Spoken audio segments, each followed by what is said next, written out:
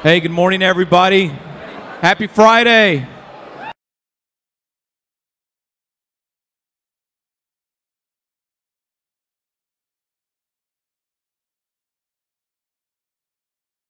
Great chapel today. Several things we want to say to us. Wednesday, during community time, Mr. Thornton and Mr. Bowling pontificated deeply about the glory of February. Remember, keep your feet on the ground and reach for the stars. Is that what we're doing? Bowling encouraged us in that way. There's a couple of other things about February that I want to point out that we're going to be celebrating. It's Black History Month. We're going to enjoy celebrating, yes. It is also coming up, not this Saturday, but February the 10th is the celebration of Asian Lunar New Year, and we want to celebrate as well. Here's the thing, guys. Everybody with me? Shh, shh. Everybody with me. Let's settle in.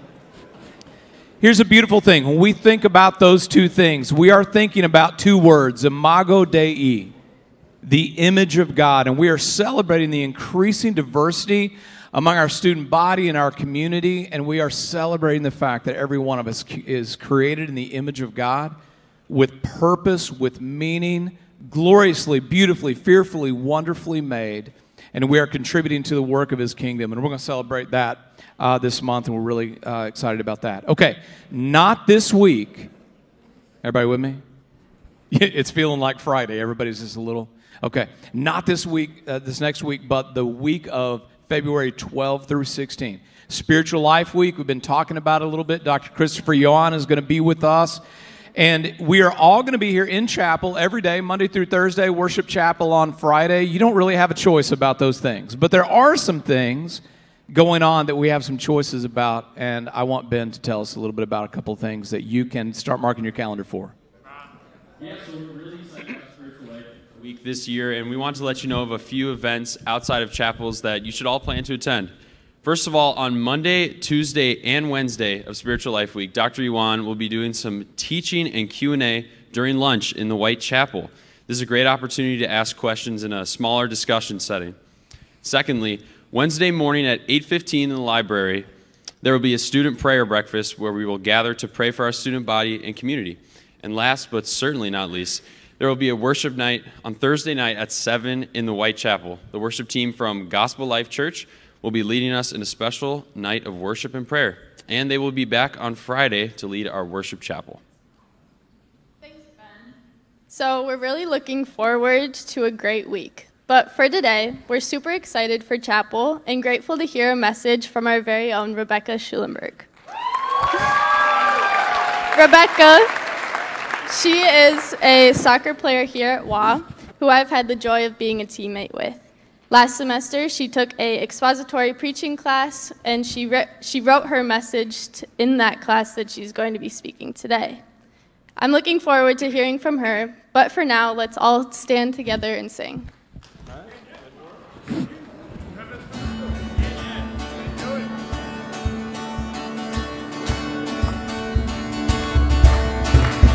And I was buried beneath my shame,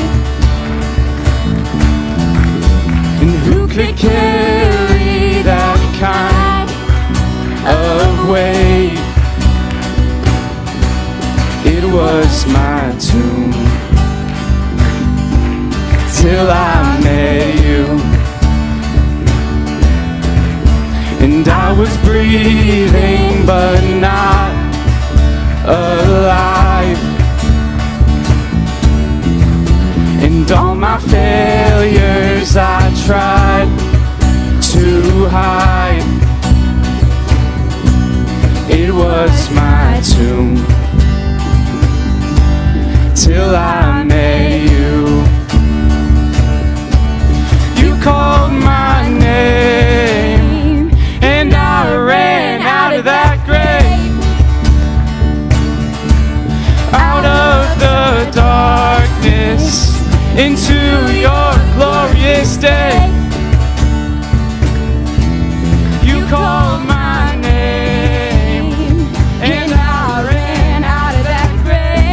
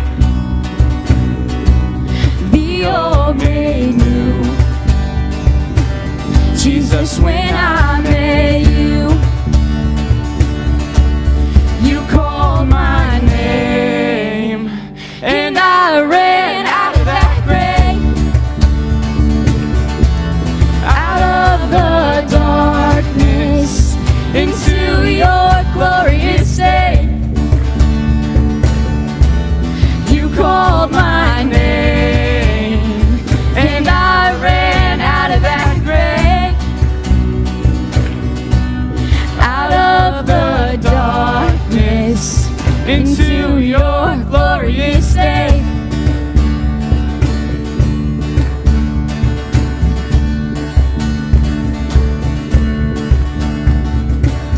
I needed rescue, my sin was heavy, but chains break at the weight of your glory. I needed shelter, I was an orphan, now you called me a citizen of heaven. When I was broken, you were my healing, now your love is the air that I'm breathing. I have a future, my eyes are open, 'cause when you called my name, I ran out of that grave, out of the darkness, into your glorious day. You called my name, and I ran out of that grave, out of the darkness, into your glorious day.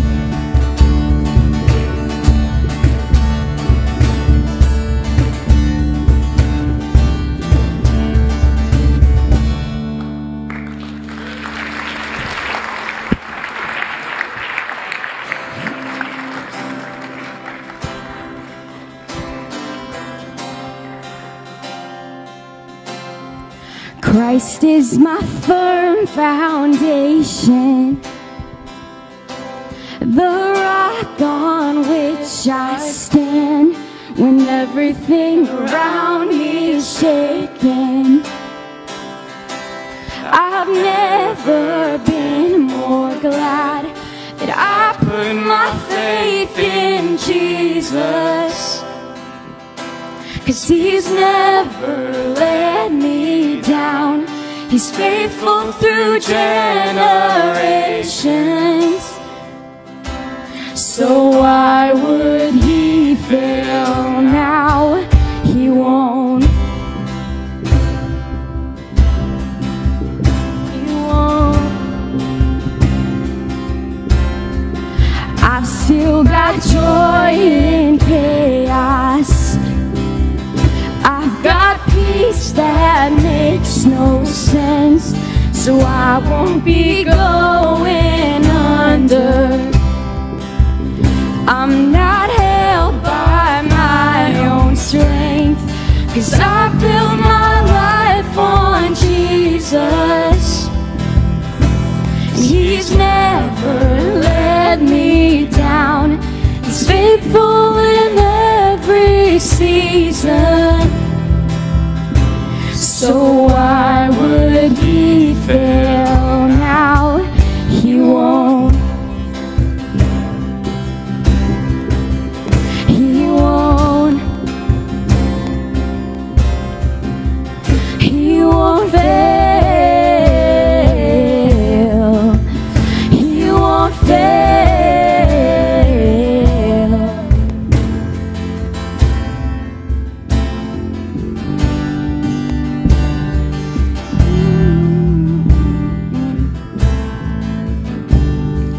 Rain came and wind blew, but my house was built on you.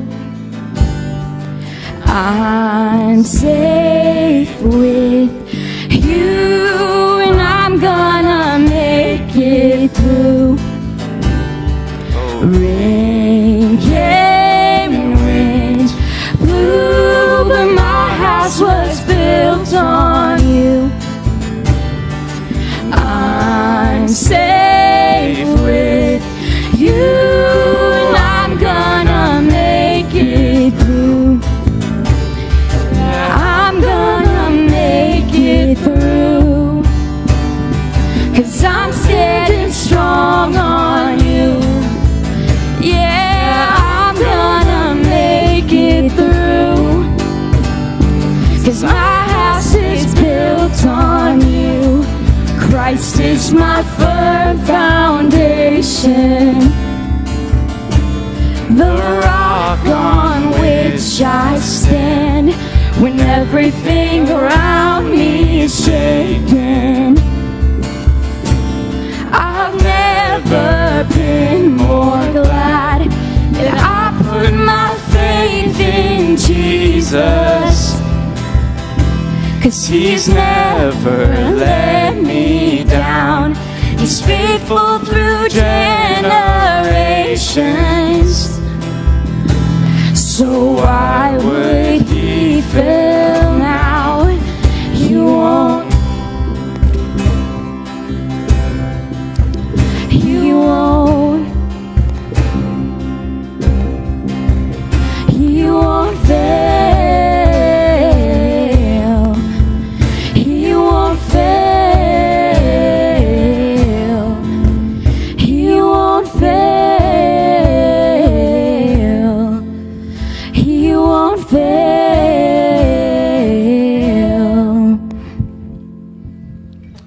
Can you guys bow your heads and pray with me? Dear Lord, thank you for today. I thank you for a wonderful week. Please speak through Rebecca. Tell us the things that you want us to hear. And pray that we have a wonderful rest of our day and a wonderful weekend. Amen.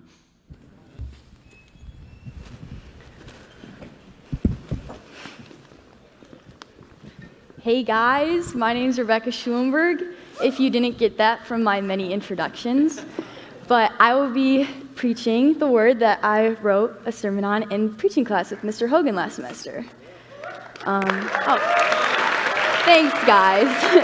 I'm going to start off with a question. How many of you have asked God for something? Specifically to take something out of your life? Sickness, disease, injury. Any thorn in your side that is making your lives challenging. You may plead with the Lord to take that away from you. In January of 2022, my aunt received the news that she'd been diagnosed with multiple myeloma cancer. This is a cancer that forms plasma cells that build up in the bone marrow of one's body and forms tumors in the bones. 2 months prior, before she got diagnosed, she had given birth to her firstborn baby girl, Kylie Joy, and for years my aunt had been praying about having a baby. So honestly, she was just a miracle child. She had many miscarriages, but this made the news strike even harder because my family took in Kylie. Well, she had to go on a journey that wasn't an easy one. She was confined to her home, had to go on multiple hospital visits. She was unable to walk, not able to move very well at all. The doctors didn't know if she was going to be able to walk again. My parents, who are the most self-sacrificial people I know, took in Kylie, took care of her while she was going through this really painful journey. Well, I had just transferred here to Wheaton Academy. It was my second semester of my sophomore year. I loved having Kylie around all the time, but with the buildup of everything going on, I was just lonely, depressed, uninvolved with school and just in general. And on top of that, my parents and I drifted apart, and that was heartbreaking for me because they were the only steady things in my life through transferring, my sister going to college, drifting apart from friends. I remember coming into Wheaton Academy and Mrs. Ball asking to meet with me to see how my first semester was going. And I came in, was gonna finesse that, say it was great, and get out of there. She asked me how my teachers were. I said, fantastic. She asked me how the students were. I said, amazing, all of you. But then she asked me about my family and my aunt, because she had heard. And then about like 3 minutes in, I started crying, which is not normal for me to do at all. I don't like crying in front of people, especially people that I've just met. But she did reassure me that it was more normal than I would think. So if you've cried in Mrs. Ball's office, or you want to, or you need to, don't feel ashamed, because I just publicly announced it to the entire school. But that's when I realized, wow, I am in deep struggle right now. And so I pleaded with the Lord. I've been pleading with the Lord. My family, everyone who knows my aunt, who heard about her story, has been pleading with God to take this suffering and her cancer away from her. And today we will be focusing on the Lord's response to Paul's weakness that he pleaded to be healed from, just like we pleaded for my aunt to be healed from her cancer. The Lord responds to Paul's pleading by saying, "My grace is sufficient for you, for my power is made perfect in weakness." Many times we get angry with God if he doesn't answer something the way we want him to. And if he says no to one of our requests, we can get discouraged and feel defeated by our own earthly struggles, consumed by what is on this earth rather than what's above. So why does God say no? And how do we respond to suffering? The passage we will be looking at to answer these questions is 2 Corinthians 12, 7-10. It reads, "To keep me from becoming conceited because of these surpassingly great revelations, there was given me a thorn in my flesh, a messenger of Satan to torment me. 3 times I pleaded with the Lord to take it away from me. But he said to me, 'My grace is sufficient for you, for my power is made perfect in weakness. Therefore I will boast all the more gladly about my weaknesses, so that Christ's power may rest on me. That is why, for Christ's sake, I delight in my weaknesses and insults and hardships and persecutions and difficulties. For when I am weak, then I am strong.'" Paul's writing to the church of Corinth here. They were an extremely immoral culture as they worshipped a false pagan god. And he came into this ungodly city and planted a church, which grew to be a stable congregation. In 1 Corinthians, Paul dealt head-on with an issue involving compromised believers. As anticipated, they didn't take this news very well and were inclined to believe that Paul wasn't really an apostle after all. So he sent Titus to restore truth and order. And once he received the news that the Corinthians were back on track, he writes a sincere appeal to them, which is 2 Corinthians. And throughout the book of 2 Corinthians, Paul is defending his character because it was previously questioned. And Paul is someone who has experienced great suffering and persecution and opposition in his ministry, more than most. He talks about that in chapter 11 of 2 Corinthians. In this passage, he talks about a thorn in his flesh, a personal weakness. Verse 7 says, "To keep me from becoming conceited because of these surpassingly great revelations, there was given me a thorn in my flesh, a messenger of Satan to torment me." At the beginning of chapter 12, Paul tells of an experience of being called up into the third heaven, an experience in which he's not allowed to talk about. Paul refrained from speaking about his experience because he didn't want the glory of a supernatural story that's unverifiable. We don't know for sure what Paul did see. He may have seen what eternity would be like and knew things that we couldn't know. Whatever it would be used purposely because it gave Paul a lot of confidence to preach the gospel. However, it was possible that because of this knowledge, he could become prideful and arrogant, thinking of himself greater than others and more worthy of preaching the gospel.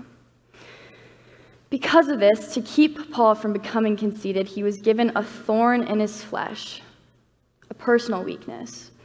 Although there is no exact identity to Paul's thorn, it could have been an eyesight impairment, illness, physical weakness, maybe something emotional, like persistent temptation to sin or depression. Whatever it was hindering Paul from his day-to-day life. Paul says in verse 8, 3 times I pleaded with the Lord to take it away from me. The first thing Paul does is cry out without blame. Hearing Paul's plea, the Lord promises him, "My grace is sufficient for you, for my power is made perfect in weakness." He is promising to demonstrate power in Paul, who is weak. The Lord delights in taking human weaknesses and using them for his good. And Paul responds to this in a fascinating way. Instead of continuing in his pleading, he says, "Therefore I will boast all the more gladly about my weaknesses, so that Christ's power may rest on me. That is why, for Christ's sake, I delight in weaknesses, insults, hardships, persecutions, and difficulties. For when I am weak, then I am strong." Paul's accepting here that when he's least reliant on himself and his own resources, he is most powerful because he must rely on God. Paul listened and waited for a response from God rather than looking for a response that was convenient to him. He recognized the Lord saying no as something good. And that's the big idea here. We must recognize that the Lord saying no and allowing our suffering is a good thing. It's a blessing. It draws us near to God. Like Paul, we should gladly boast in our weaknesses, hardships, and difficulties. The first point to be made from this passage is to cry out to God without blame. Paul cries out to God 3 times for him to be healed. It's not a bad thing to make your request or pronounce your worries to the Lord. In fact, he wants you to do this. Jeremiah 33:3, the Lord proclaims, "Call to me and I will answer you and show you great and mighty things which you do not know." In Philippians 4:5-7, Paul writes, "Do not be anxious about anything, but in everything by prayer and supplication with thanksgiving, let your requests be made known to God." God is reminding us of the importance of prayer and that we can be in his presence at any time. However, that doesn't mean he'll answer a request in the way that you want him to. He will use our experiences for his glory, not for our own pleasure or good fortune. Yet we can't blame God for our sufferings. Many times Christians think because they are Christian, they won't experience pain or suffering. Yet we have to understand that's a part of human life. The Lord's plan was not for the world to be sold under sin and pain. Yet some people choose to battle against God for the way things are going, instead of accepting the reality of pain and suffering. Don't blame God, call to him. Which brings me to my second point to be made from this passage. Listen for his response rather than looking for your own response. What that means is you must open your heart and mind into what the Lord is trying to tell you rather than what you want him to tell you, which is pretty hard to do because when you pray to God, you already have what you want him to tell you. And constantly I'll have to do this when I obsess over worldly things. Soccer, fantasy football, regular football, and the Chiefs going to the Super Bowl, winning, just anything that's important to me. One time I broke a special family ornament, and my brother was furious with me. I don't know if he had some sort of emotional attachment to that ornament, but I was scared that I was going to get in deep trouble with my parents. But my mom simply told me, "It's okay, Becca, you can't take it to heaven with you." And that opened up a new perspective in my mind on what I viewed as important versus what God views as important. Paul understood God when he said, "My grace is sufficient for you, for my power is made perfect in weakness." He understood that as a clear no. When the Lord says no, how do you react? I know when I was younger, I didn't respond well to the no. And I don't think any child does. A couple weeks ago, I was babysitting Kylie, and she really wanted M&Ms, as she always does. And I had to say no, because she had M&Ms earlier that day.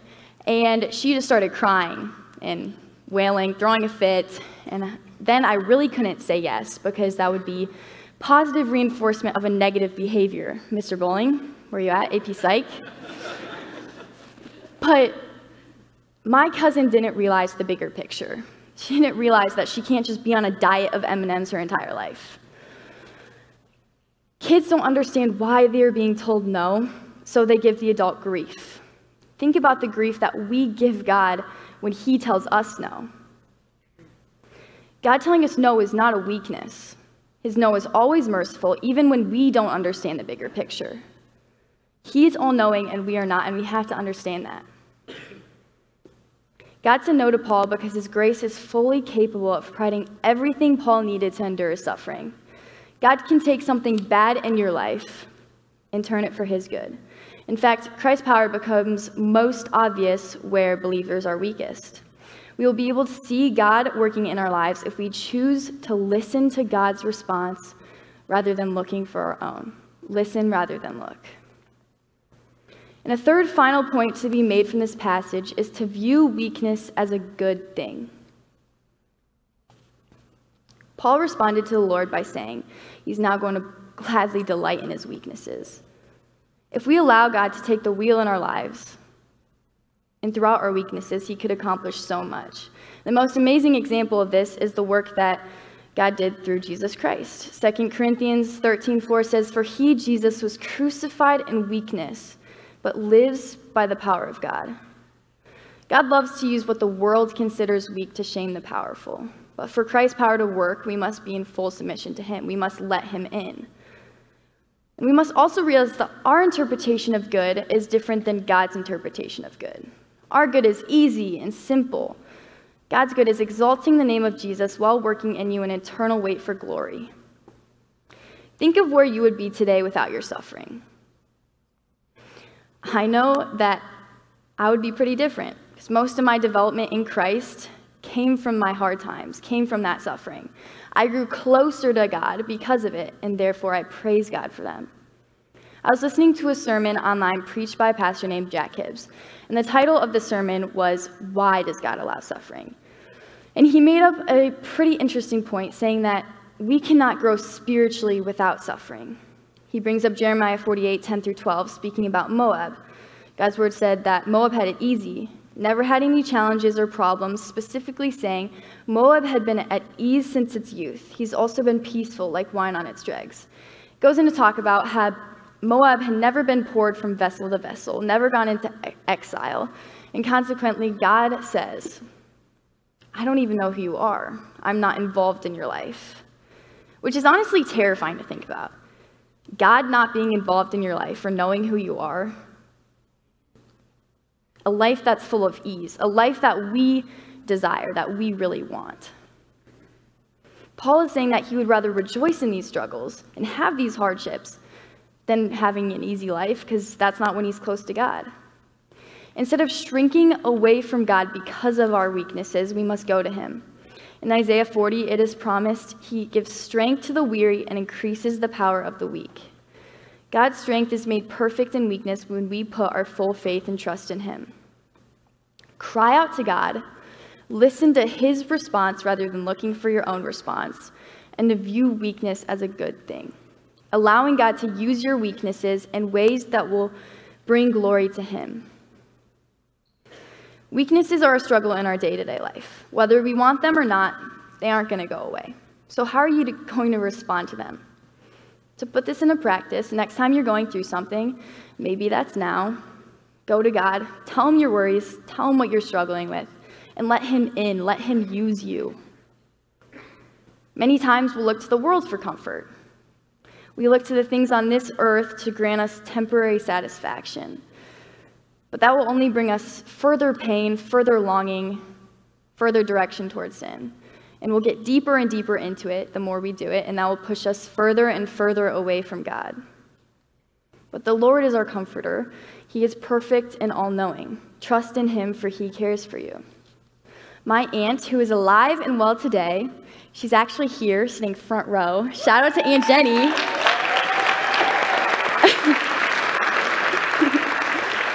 She's also on the screen, and that's Kylie, because she's cute.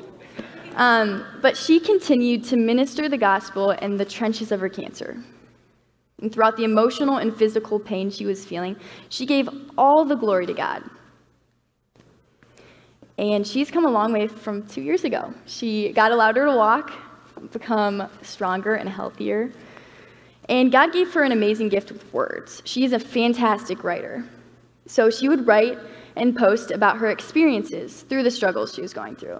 In every post, she would express of God's goodness.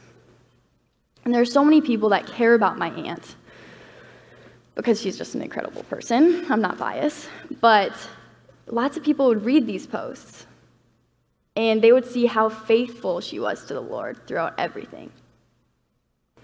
And many people came to Christ because of my aunt and were showed his great love because of her faithfulness. Although weakened, my aunt is the strongest person I know, having humbled herself before God, allowing him to take control over her life. Through this weakness, she was pushed to draw near to God, to use him as her comforter. And God worked in my life as well. He used the struggle that I was so deep in as the depressed, lonely new transfer, and he allowed me and shaped me to become a servant of him who's in full submission to him. And I encourage all of you to actively try to give your weaknesses to the Lord. It's not going to be easy. Honestly, it's just an incredible experience to see how he shapes you through them. And looking back at sophomore Rebecca, I'm just so thankful for the spiritual growth and the experiences that he has given me the wisdom to navigate through. But to do this, we must accept humility, be open to challenge, hardships, and persecutions, to see them differently as others would, gladly delight in them as Paul did. Weakness is a constant reminder that you need God, which is a great reminder to have. Allow God to turn these weaknesses into his strength so that his power may rest on you today. Let's pray. Lord, we pray to you today in humility and weakness, for we are weak people, but you are a strong God. We need your strength today more than ever. Allow our minds to focus on the things above rather than things on this earth, for if we For if we get consumed by what is on this earth and the temporary, we can get lost and become a servant to our weaknesses rather than you. Allow us to view our weaknesses as good, for they are a constant reminder that we need you, our heavenly, perfect Creator. Use our weaknesses for your good today and every day to come. In your heavenly name, amen. Have a good day, guys.